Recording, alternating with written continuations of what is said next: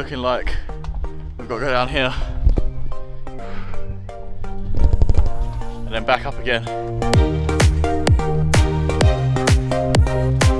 We're not entirely sure where we are or where we're going, but we're going to try it. We found a gate, so we're going to go through that now and hopefully just sort of head uphill. Do we go that way? Or do we go that way? We decided on option number 3. We're going to go up that way. I am not in the right clothes for climbing up this hill. Made it to the top of the hill. Might be a bit windy. And have a look over the fence.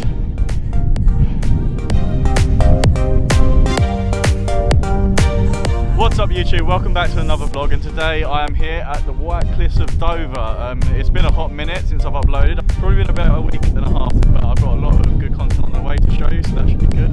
I am here again with Kieran. You're probably going to think that he's my only friend. I promise you that he isn't. So we're just going to walk up and down the coastline here, seeing what the cliffs are like, put the drone up in some places. There's a lighthouse as well, so we'll probably check that out. And then at some point, if we've got enough time, maybe we'll go back into Dover town centre and take a look at the castle as well. So we'll go take some photos again.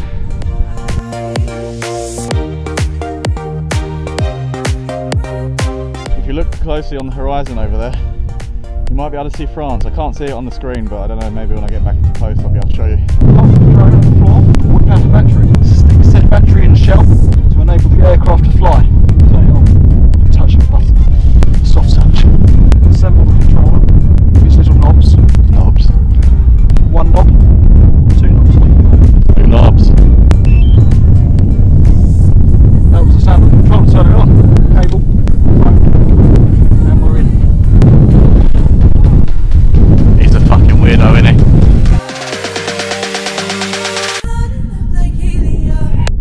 Oh no.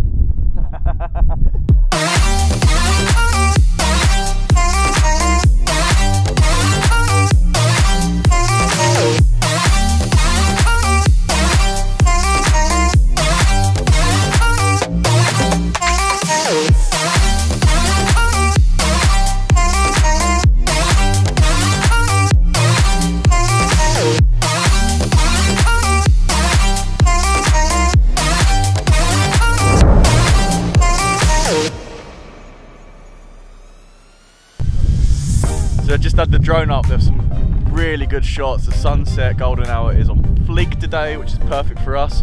Now we're going to take a walk along the front of the cliffs, and we're going to go find a lighthouse and see if we can get some lighthouse shots as well. Kieran's drone batteries were not charged, and he's not very happy, so it means we'll have to come back again as well.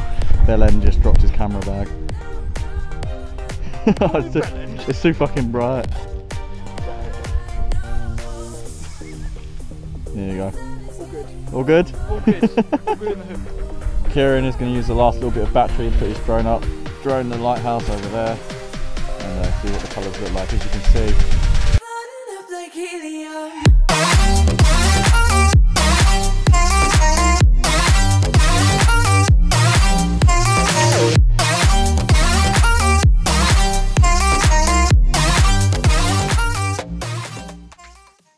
Okay, welcome back to the studio. It's been a while since we've been here. I've just edited the photos from Dover. It's actually been a week since I've been there now.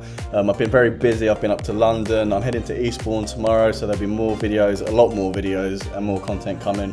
What I'll do is, because I've got quite a lot of good photos in Dover, I'm just going to talk about my top 3, and then maybe at the end I'll do a show reel so that you can see the others that I took.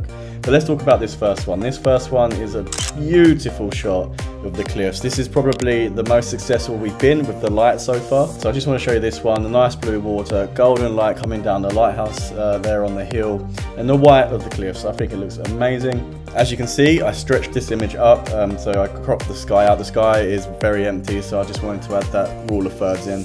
The lighthouse looks pretty cool there as well. The next one I want to show you is one with the camera that I took of the lighthouse. I used some grass as a foreground, which added a lot of depth, and the light was still amazing, that golden light there. I went to town with the autumn effect on this one to give it that really nice soft glow over the image, and I'm quite happy with it, to be honest with you. And then the final one I want to share with you is this woman and her dog walking in front of the lighthouse. Me and Kieran walked down this little road and we saw them walking up. We thought this is the perfect opportunity to get the camera out, so I put the 24-70 on and then I snapped this shot. I actually cropped in quite a lot as well, which I can do on the Sony with its 24 megapixel. I can do that quite well. And then we have the golden light in the background, which really accentuates the shot as well, so I'm really pleased with that. Just very quickly then, here are the other shots that I got. I'll just put them across the screen now while I'm chatting, and then we'll go on and do the outro.